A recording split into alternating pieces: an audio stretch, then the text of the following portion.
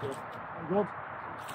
So, down to the bring you around about, turn around, put back one junction. You know what I might do? I might Or if you go left, takes you down to the D side. Yeah. Go that way. I'll be lost. Go there. That's the way it came in anyway. I'll be all right, mate. No problem.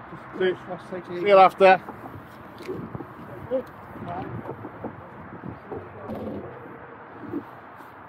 So, first ride on a motorbike in 15 years. Cheers, buddy.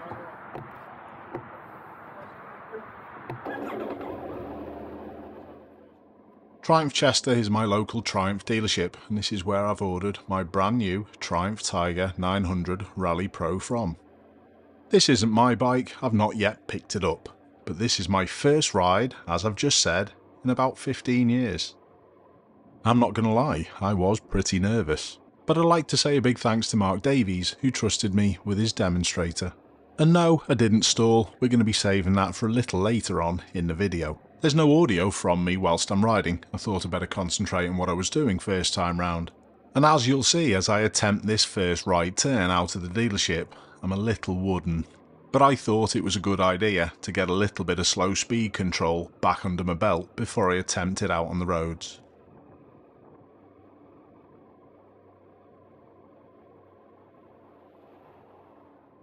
I eventually pluck up the courage to choose a gap and emerge. Still very wooden.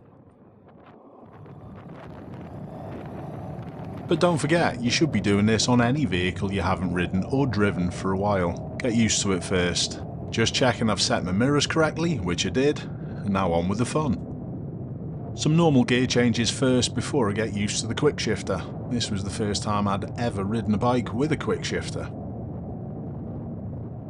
Now on to my first roundabout. Again, slow down early, give myself some time, but I still have to come to a little stop.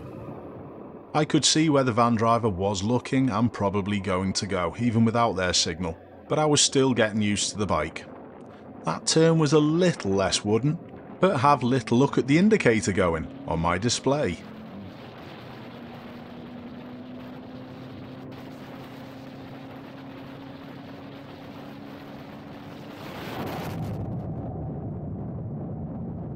Finally I got to it. Oops. Now on to some bigger stuff. The confidence quickly started coming back.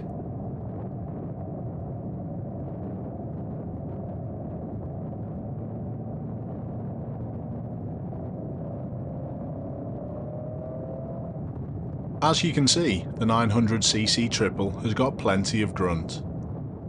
However, I always ride like I drive, within the limits and within my capabilities. I've never taken any advanced motorcycle training, and this is something definitely for the future, but with what I do, I can keep myself safe.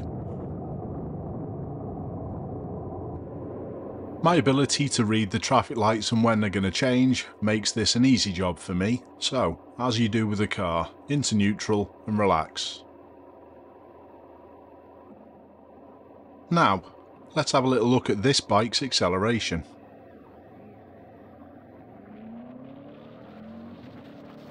Without even trying, I'm easily up to that 50 miles an hour limit.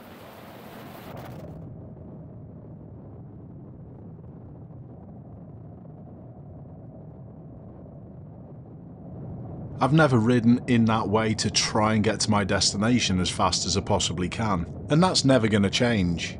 Safety has always got to be your number one priority.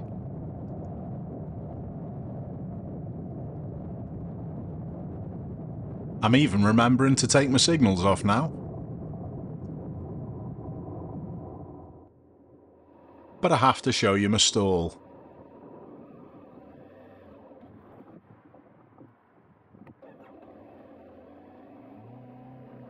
I must admit that was a pretty sketchy place to do it, but try not to get flustered, get it started again and get underway.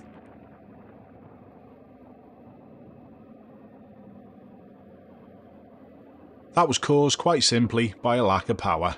Give it a few more revs, Ash. I wasn't going to make the same mistake the next time.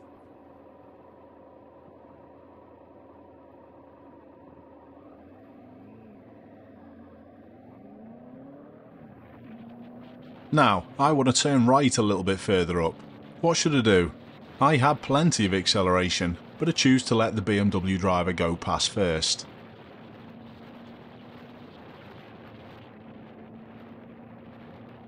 The next car behind was brilliant. They held back and let me complete.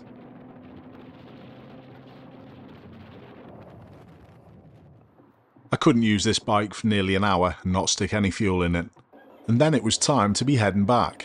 I was actually a little bit lost at this point. I didn't have my phone connected to the bike or mounted, so it was back to being Tom myself. I was also getting a lot more comfortable with the slow stuff, which for me has always been the tricky part.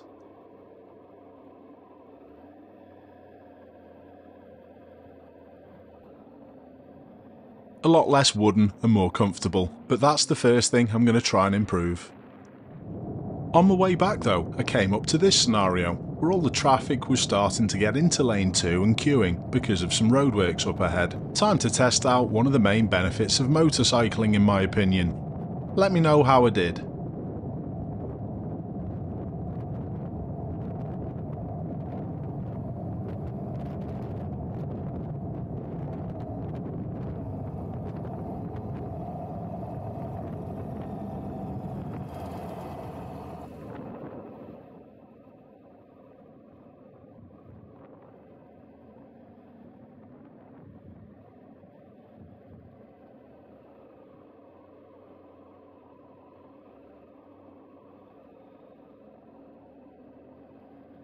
It looked as though the driver of the blue car had stalled, so I took care, but I used that chance to get round fully to the front.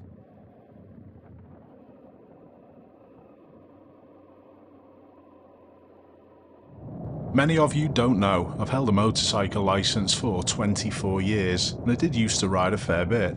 But don't forget, I haven't ridden a bike in 15 years.